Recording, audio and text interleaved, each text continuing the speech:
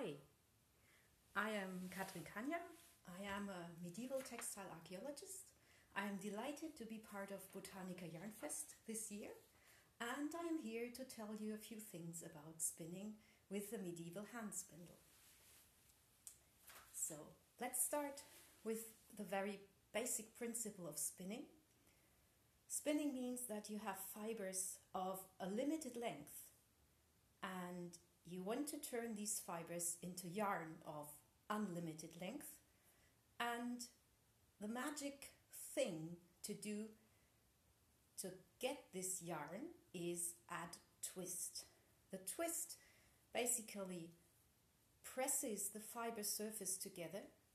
It acts like some kind of glue, and this means that you can have an unlimited length. So as you can see, you can do this twisting with your fingers, but at some point, well, you need to store your yarn somewhere, and also it is really slow to do. So humanity invented an ingenious tool that was used for spinning throughout most of our history, and that is the hand spindle. The hand spindle is very simple. It's a stick and a weight. So the spindle stick usually is spindle shaped, so it tapers to both ends. That's the typical historical form of a spindle stick. And then you have a ball, the weight, and this is just put on the stick, and you can fix it there by using a tiny little twist and a tiny little bit of pressure, and then it's stuck on quite firmly. And this is the tool that was used for spinning throughout most of human history for thousands of years. This is a bit different from the typical modern hand spindle, and also the way that it was used in the Middle Ages is a little bit different from how most modern hand spinners use their spindles today. Now, we have a variety of shapes and sizes and materials for the spindle whorls, and a typical material for them is ceramics, clay. So these are a few examples. They come in all kinds of colors. Clay colors differently, and if you do a primitive firing of the clay, you can turn any kind of clay black by so-called reduction firing, so you can get pretty random patterns here on your spindle whorls. And this is made after a prehistoric example. So all very pretty. You also can find spindle whorls that are made from glass, and you can find spindle whorls made from stone. And there's, as I said, there's a huge range of weights. There's different shapes, different sizes. Sometimes they depend on the area and the time. Sometimes there's just a mix, and you probably used whatever whorl suited you best and what you were spinning right now. In addition to the spindle, which we always need for spinning, medieval spinning also uses a distaff, which you can see here, one of them. A distaff is nothing but a stick to put your fibers on, because the technique that we can see and that we can reconstruct from both ethnographic sources and pictures that we have from medieval spinning, they show a very distinct hand and body position. So we can reconstruct a spinning technique that was used, that is very quick and very efficient, and that is very reliant on the distaff, because you just need that as your third hand to hold your fibers. Here's an example for a distaff, such as you can also buy in my shop. It's a stick with a band on it to hold your fibers. So I have already mentioned that twist is what you need to make your yarn. And if you have modern people who spin, most of us just do it for fun because we enjoy spinning. It's a lovely pastime. It's a very nice hobby. It's a nice way to make yarn. And most of us who use the yarn for something use it for knitting. So there's of course exceptions, but that's the typical modern use. Now, if you're knitting, knitters count the amount of yarn needed in meters or yards. The typical use for spun yarn for overall use is weaving, and weavers count the yarns in kilograms. So that should tell you we need a lot of yarn for making historical fabrics, for making fabrics. We're talking kilometers here, and that's just for a square meter of fabric. So since twist is the thing we need, we want to introduce the twist really quickly. And this can be done by having one hand always close to the spindle and keeping it in very quick motion, and having the other hand at the fiber supply to control the flow of the fibers. So this is the technique that we can reconstruct for historical spinning, for medieval spinning. And just like with the long suspended spinning, when you have the spindle just hanging in front of you, after a time you have, of course, to wind the yarn onto your spindle, and then you can go on. And this is really adding twist very, very quickly. And I will take a second distaff in a moment and go closer to the camera so that you can see better what I'm doing. But I think you can already see that this is a very efficient way of making yarn. So this is one way to have the distaff. I like to have it fixed beside me for presentations. You can also have the distaff under your arm, so you can walk around with it, or you can stick it through your belt and hold it under your arm. When I'm wearing modern trousers, I often put it in my pocket with the bottom end and then tuck it under my arm. So here comes. I will go closer.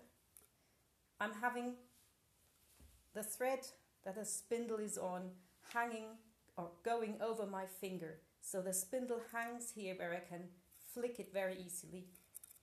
And the hand with the spindle does most of the work. It wanders away from the distaff, and this provides the drafting motion, and the other hand just controls the fiber flow. And I can do that by twisting and untwisting fibers. If the thread gets too thick, I untwist the fibers between my left hand fingers, and if it's too thin, I just add some more twist quicker, so it goes back to the thickness that I want it to have. Okay. I'll turn around and hopefully you will be able to see what I do with my fingers. So ideally, there's not much happening in the left hand, because the speed that I draft with the right hand and the speed that the twist enters my fiber just works out to an even yarn. But I can do this little twisting, untwisting motion to control the fiber flow. And you see that the yarn curls up very quickly here. So historical yarns are usually much tighter spun than modern yarns, and most modern spinners spin very softly compared to historical spinners. The main reason for this is probably the modern industrial yarn production, because the modern weaving machines, the industrial looms, can cope better with yarns that is not curling up on itself as soon as you leave it a little bit of leeway to do so. However, This means that the yarn has other properties. Yarn with more twist is usually quite a bit stronger than yarn with little twist. And if you're making fabrics by hand that take a huge amount of time, you want, of course, your fabrics to last as long as possible. And that means you want yarn that is as strong as possible. And that in turn means that you want quite a bit of twist. So when we compare modern fabrics to historical fabrics, we have this rather significant difference in twist. And twist is hard to measure. The easiest or the most the best way to measure it, if you want to know it exactly, is to untwist a certain length and then count the amount of twists that you had. This is frowned upon if you try to do it with archaeological or historical textiles. So there's another way to measure twist, and that is the so-called twist angle. So when you add twist to your fibers, they start to slant. You start out with all the fibers, in theory, aligned in one direction.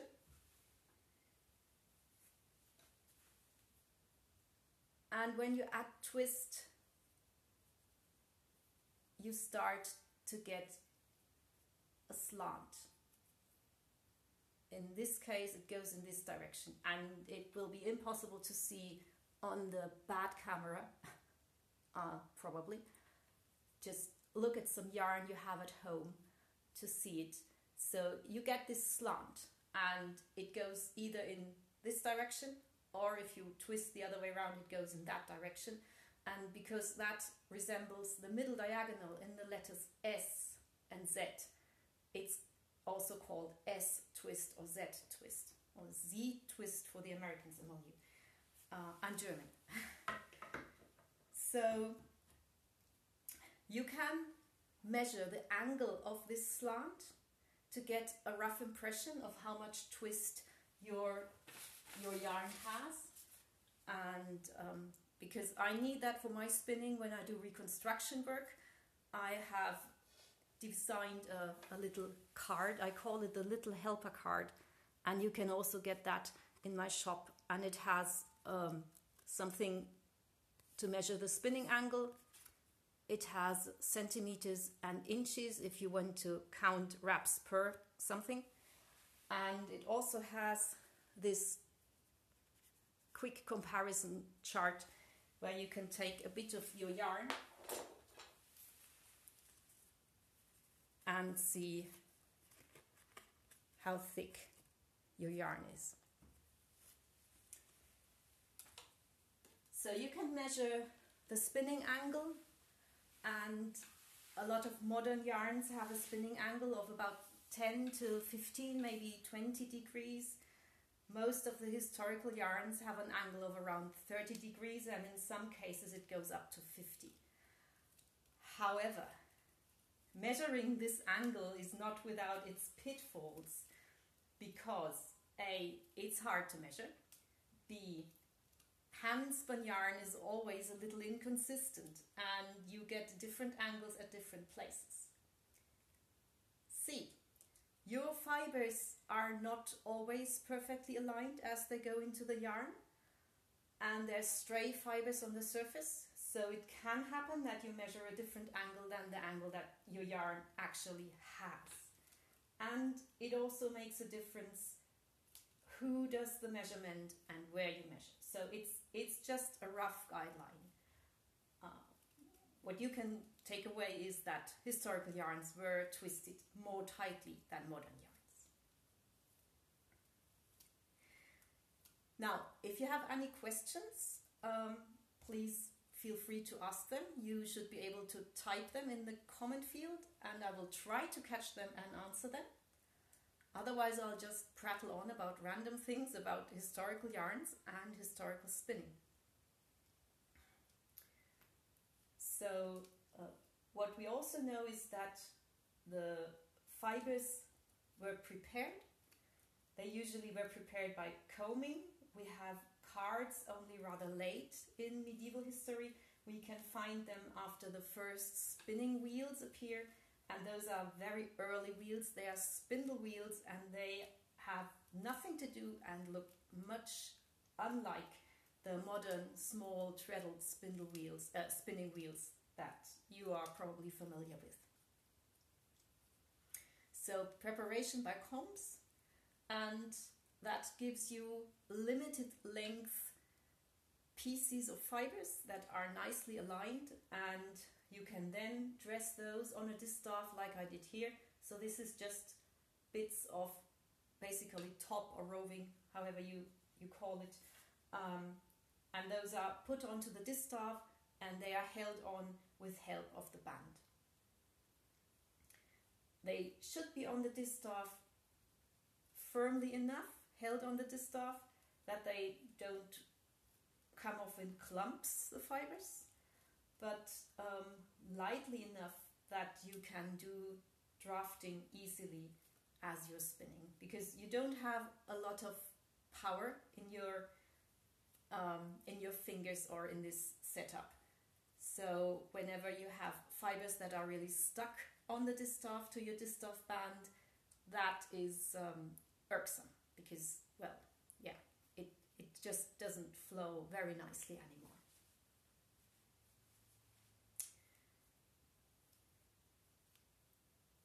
The speed with which people spun in former times is also something that is subject of a lot of debate, also in academic circles, because of course it would be really helpful to know how long it takes to make a piece of fabric. But doing calculations on this is really, really difficult, because it depends on so many factors. It depends on your spinning style, it depends on the fiber preparation, it depends on the loom, it depends on the weaver. So how long did it take to make a piece of fabric is a very hard question.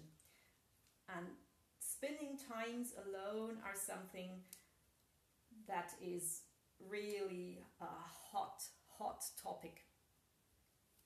The last time I measured, and that has been a while, I should really do it again, I came out at about 60 meters per hour spinning with the hand spindle and distaff, and that was not rushing it, that was basically work speed, as you could expect to sustain for a longer time. Possibly not for a full work day non-stop, but if you spin a few hours a day, that would be an entirely sustainable speed for me. And as I said, I should do it again and see what it is these days, because it can change. It will only change up to a point, however, because at some point you're just at your personal maximum speed.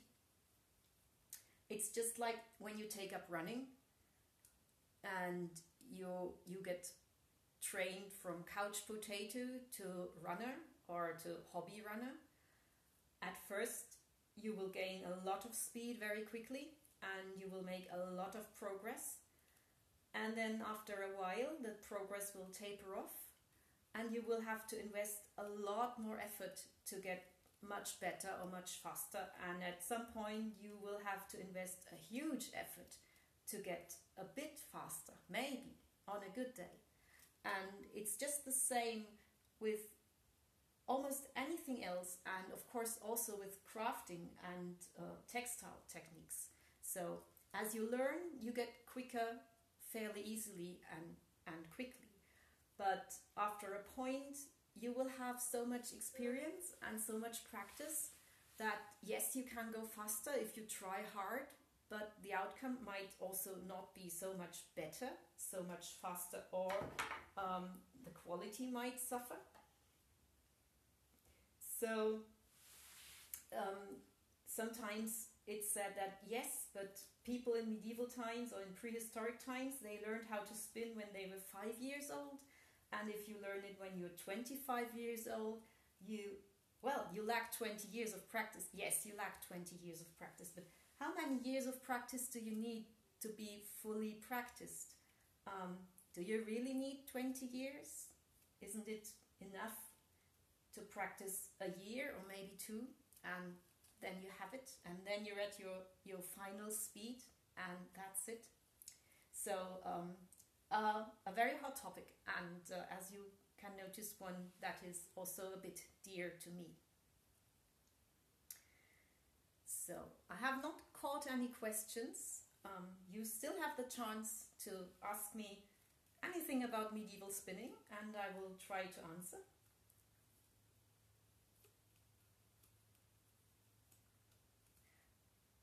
As you can see, the yarn builds up nicely, and as you can also see, I am having the cop not as you see it on many modern spindles right on top of the spindle, but it's a bit detached, and I wind my yarn so the cop is stable in itself. And there's several reasons for this. One of them is that you remember the whorl is just stuck on. So if I wind right to the whorl,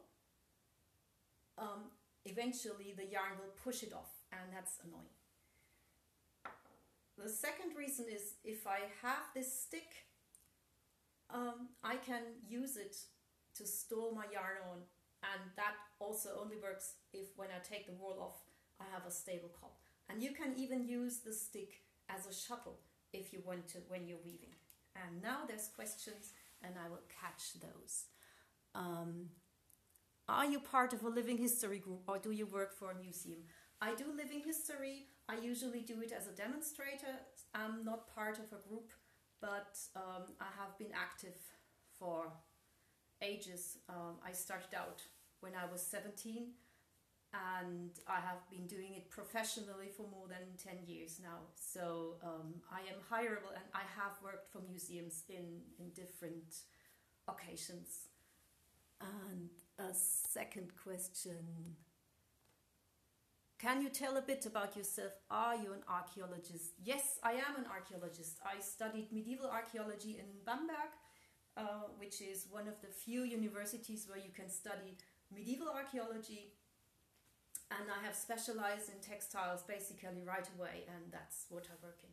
So what I mostly do is I offer tools and materials for different historical textile techniques, and spinning is one of them, and it's actually one of my favorite techniques, and one that I do most, that I do most work in at the moment. But in my shop you can also find things about other techniques, and you can also read all kinds of different stuff about what I do on my blog if you're interested. So I also do reconstruction work for museums as part of my work. I have taken off my whorl, and I will put on another one now, and I will actually put a smaller one on, which is another very nice thing you can do with these medieval spindles, because at some point you will have so much yarn on your spindle that it doesn't turn properly anymore, and if you put a smaller whorl on, then you're back to the glorious days of, oh, this goes really nicely. And this is another very nifty thing that these medieval spindles allow you to do. And there is another question. Do you also do weaving, sprang or nagelbinding? Yes, I do. Well, I don't do fabric weaving. I do narrow wears, so I do a little bit of rigid heddle. I do quite a bit of tablet weaving, especially for research purposes, trying to figure out a method that was used to weave without instructions, without a written pattern, and we are talking complex patterns without written pattern here. So on a twill basis. I also do sprang. I also teach tablet weaving and sprang and rigid heddle. I can do nail binding, but this is, to be honest, this is the one textile technique that I'm really not in love with. So I don't do it very much.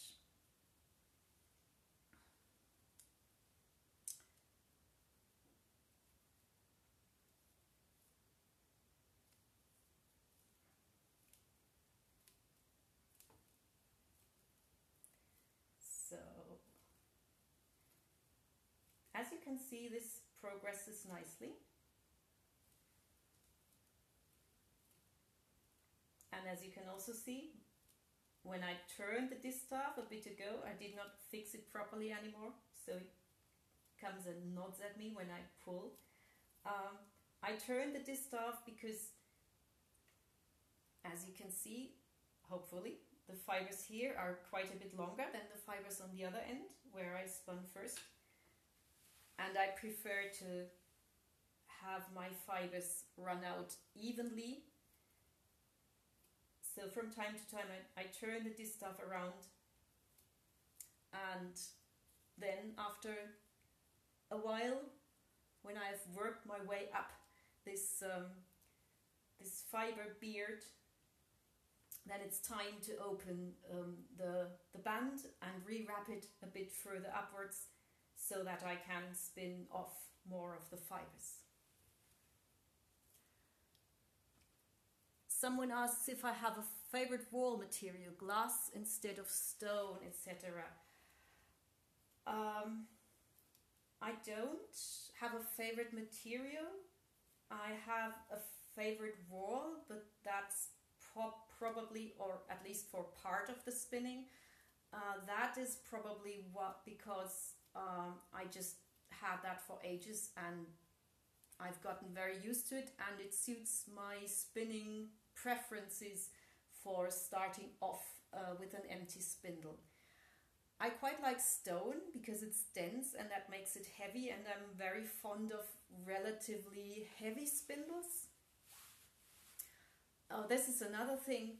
A lot of people think that if you have a heavy spindle, you can only spin thick yarn, and that is definitely not true. You can spin relatively thin yarn with a heavy spindle.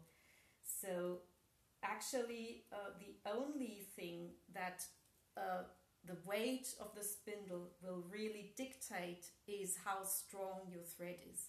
And I call this a running quality control,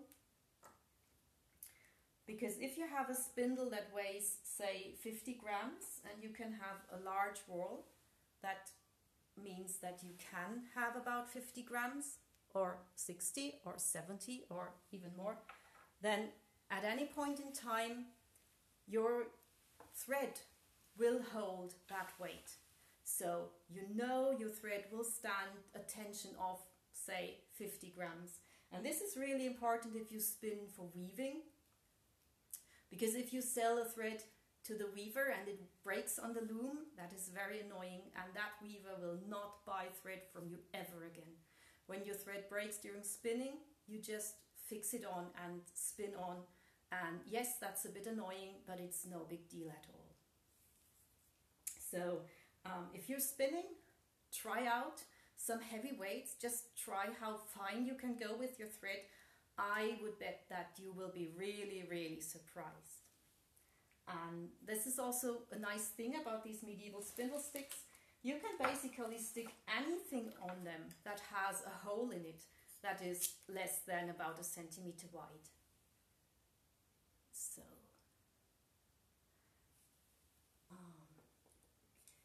we're nearing the end of my demo time, and I hope I could answer your questions and did not miss any of them. I hope you enjoyed it. If you're interested in medieval spinning, as I said, check out my website. It's palja.net. You can also find the link in the bio of my profile. I have all kinds of things. I have starter packs when you want to get started with medieval spinning, with instructions with 3 different kinds of wool in them. Instructions are available in German and in English. I have distaffs, which are very nifty to use. If you live in a country that has insanely high shipping fees, I also have a make your own disc staff kit with the band, nails and instructions, so you can make your own with your own favorite piece of wood. There's the little helper card as well in the shop if you are interested in that. And yeah, a lot of other funny things I hope will bring you joy in your spinning. Thank you very much, and I hope to see you somewhere once this pandemic is over, maybe at some demonstration in real life.